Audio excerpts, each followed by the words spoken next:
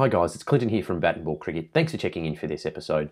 Unfortunately, I didn't get a chance to record an intro or outro for this video due to a pretty quick turnaround time required for this customer. This particular bat is essentially the standard refurb service for Bat and Ball Cricket, along with shortening of the blade of the bat.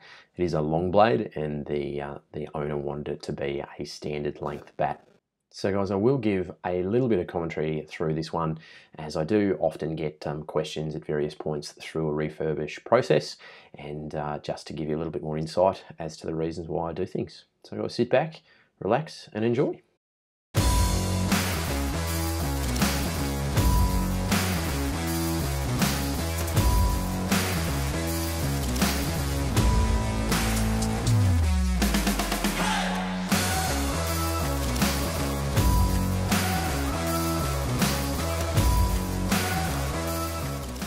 So guys, you will notice that this bat does have the handle starting to come away from the blade and the handle starting to split.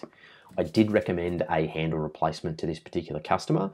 However, he didn't want to spend too much on this particular bat and decided to just continue with the handle as is. I've done my best to get in and get some decent amount of glue into that blending point between the handle and the blade of the bat, but ultimately my viewpoint was that this handle probably should have been replaced. At the end of the day, it is the customer's bat, and I'll do my best to get them back out and on the field. So guys, I'm just doing a little bit of a reshape of the bottom hand. The customer felt that the bat handle was just slightly too big in and around that bottom hand. So just to give him a little bit more space, or to thin down the handle a little bit, I've just got in there with the rasp and the sandpaper just to get that handle size down just ever so slightly.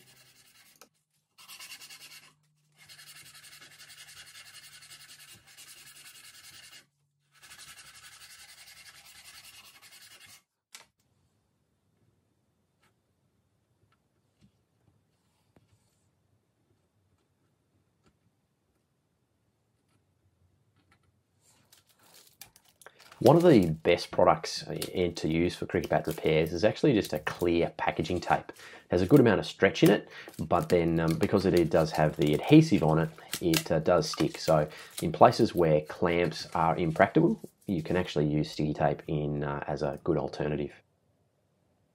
Because the customer had actually measured where he would have liked, or marked where he would like the bat to be shortened to.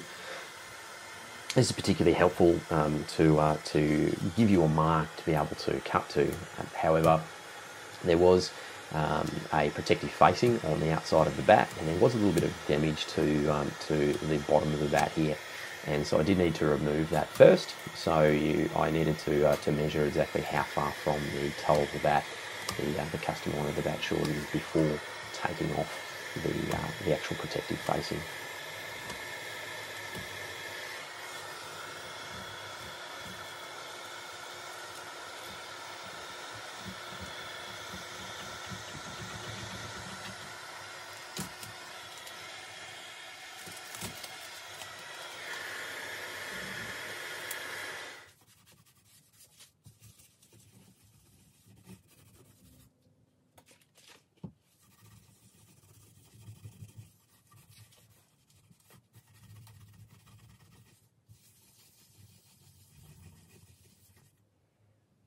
Super glue or CA glue is often the best glue to use on these types of surface cracks, particularly if it's the very fine or quite liquid type of glue, because it has the benefit of being able to seep into very fine cracks and allowing you to get a bond on those particular cracks.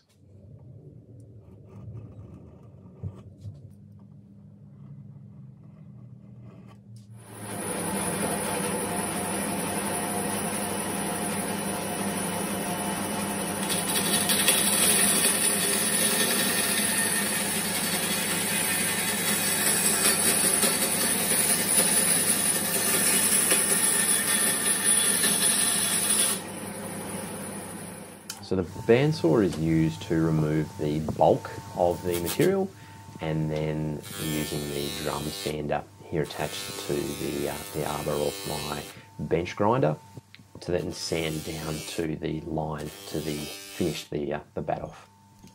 This just gives you the ability to be a lot more cautious with your movements, ensuring that you're sanding down to exactly that mark and can get the shape of the toe exactly right.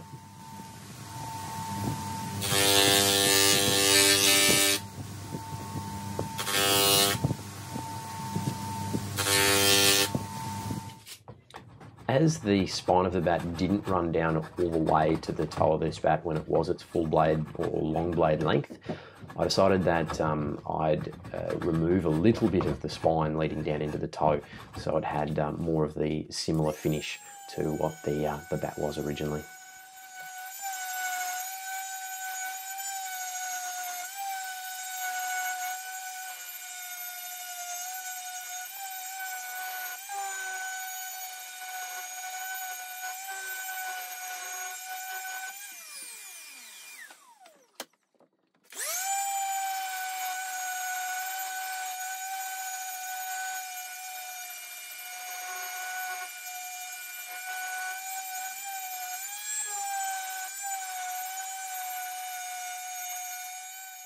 I regularly get asked what grits of sandpaper I use through my sanding process.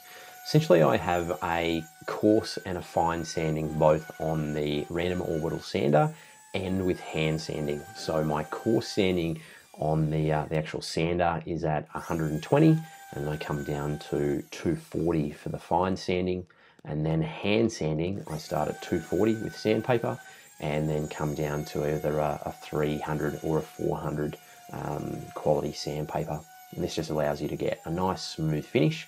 And I often start the hand sanding at the same grit as what I finished the orbital sanding, as hand sanding really you're able to work exactly with the grain the entire time, and to get rid of any of those very fine little swirls that the random orbital sander has left on its final pass.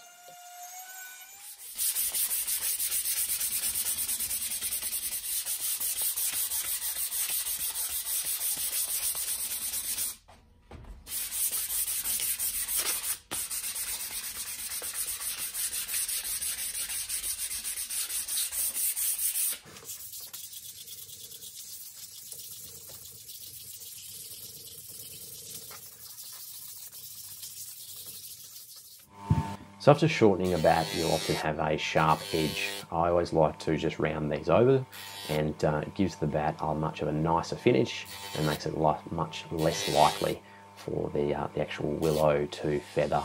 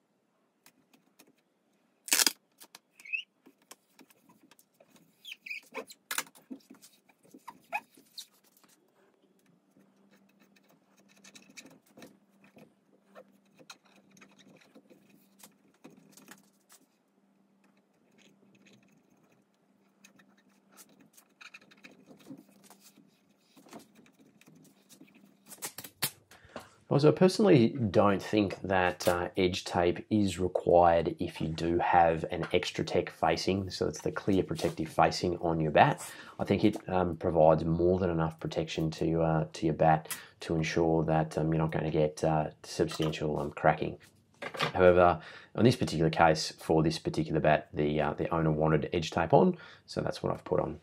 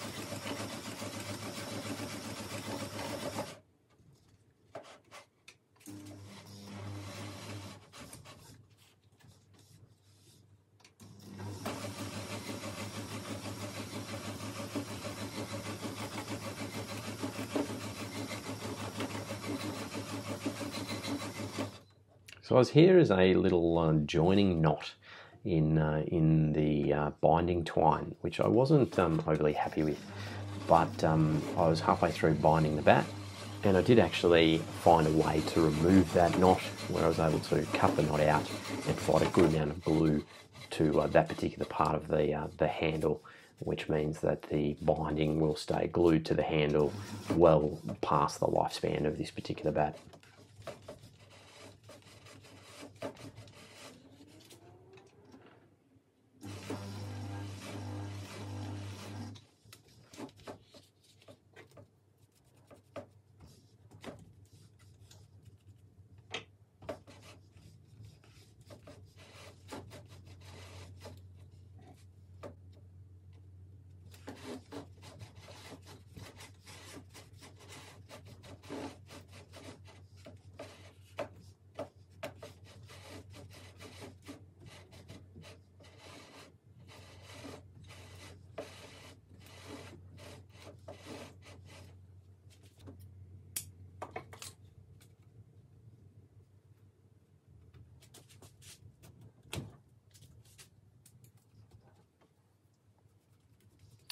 So that concludes the blade shortening and full refurbishment of this bat. It's good to go, and hopefully has a lot more runs in it. Alright guys, this is Clinton from Bat and Ball Cricket. We'll catch you in the next instalment. Bye for now.